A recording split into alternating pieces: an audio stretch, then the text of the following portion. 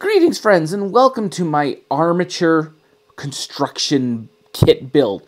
Right off the bat, you will find all of these pieces for the next 30 days free on my store.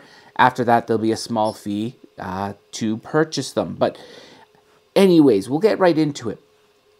Off the top, I needed an armature because I was working on my gimbal for my animatronic system, and I realized that I don't want to have to tell people to keep on getting wood.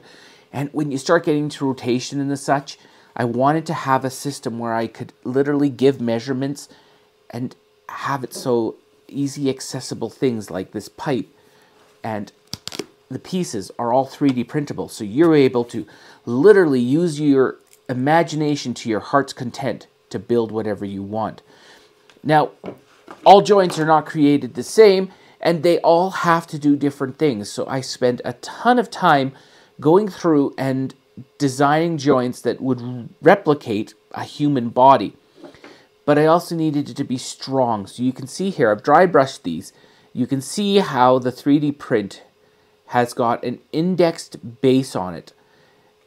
And what that does is it allows that inner circle here to go through to here. And then you can click those together, and what happens is they index beautifully with each other. Look at that, I'm not even on the index, there we go. When it indexes, all those teeth match each other, and you end up with a ridiculously strong joint. But I need it to be a bit more than that because of the nature of all the joints in the human body. And then what will happen is, just before I forget, all of these are held together with 1/4 inch bolts. This is a 1/4 inch by, I'll put all the measurements in the description regardless. You'll find links down there. Now, each different joint has a different purpose. Like this one here is once again the exact same thing. When they're done, they do take a bit to wiggle apart because all the tolerance is really, really tight on these because I don't want them to be moving too much because that's when you run into breakage. So this is a 180-degree knee joint, specifically a knee joint, because it's built in such a way that it allows for that type of movement. Now, will you always be using it on a knee? No, not necessarily. You'll be able to use it on whatever you want. But you can see that it's held together with a 1/4 inch bolt and a wing nut on the other side to catch it all together. So when they're together, they're tough as nails.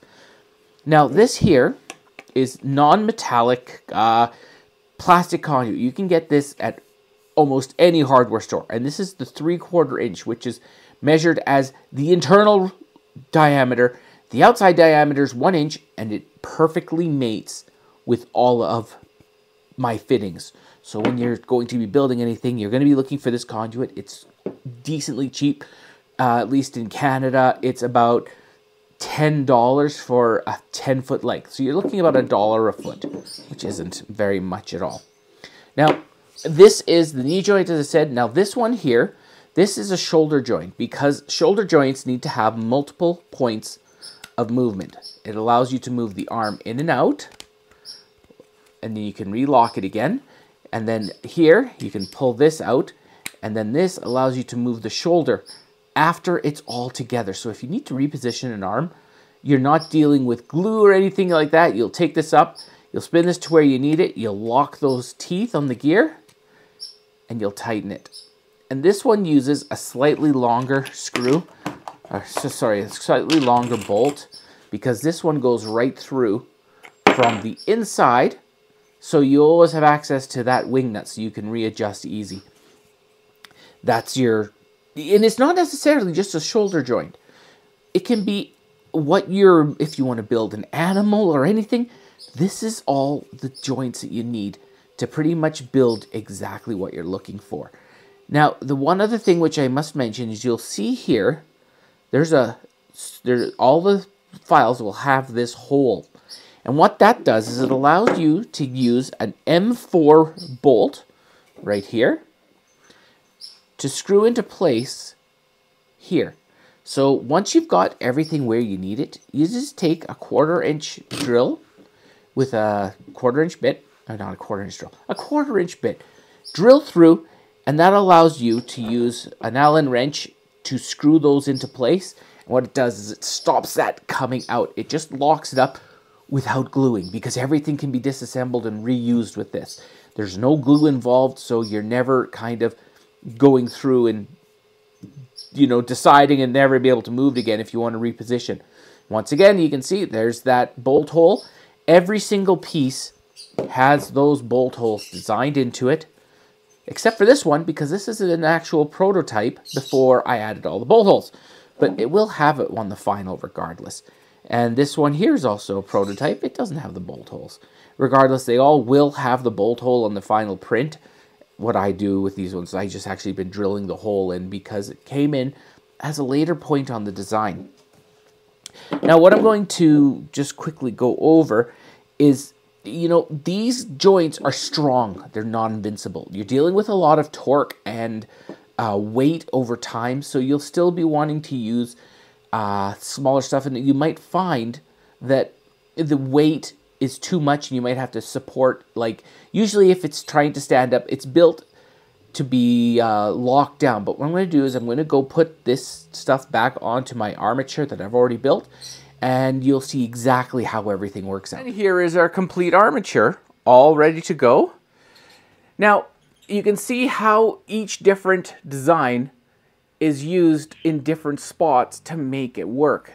How the torso is actually done with a V, so when I build animatronics, they can sit in the center here, and I can build everything else around it. And you can see how each different joint has a different purpose. Now, but speaking of which, this is a through joint, and the reason I'm doing this one here is because I like the ability for this arm to swing more vertical. With the knee joint here, I can only go 180 degrees backwards, which didn't make a lot of sense here. The only issue here is when this is pointing straight down, you have kind of like a jag in the arm, of which my daughter pointed out to me and laughed relentlessly, and I told her I couldn't do anything about it. If it's that important to you, use a knee joint. Now, up here, shoulder joint, I've got two designs, left and the right. I'm going to include both of them, but in reality, one goes for both. It just matters how you get to the wing nut to readjust the arms and everything like that. Anyways, this here, you can see how I've got the Allen bolt in to get this thing all locked up. Same with the neck. This is the neck joint.